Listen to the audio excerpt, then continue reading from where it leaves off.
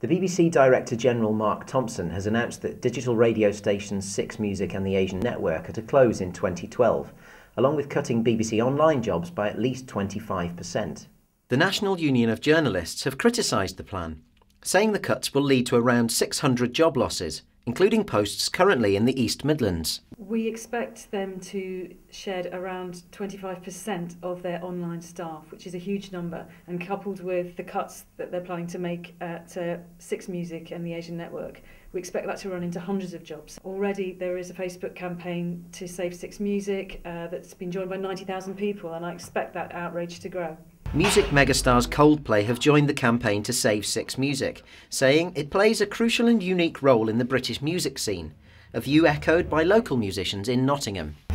It's bad enough that this city's sort of music scene's not been thriving really in the last decade anyway, and then to have this kind of like really great opportunity taken away as well, it's just going to make musicians even more despondent.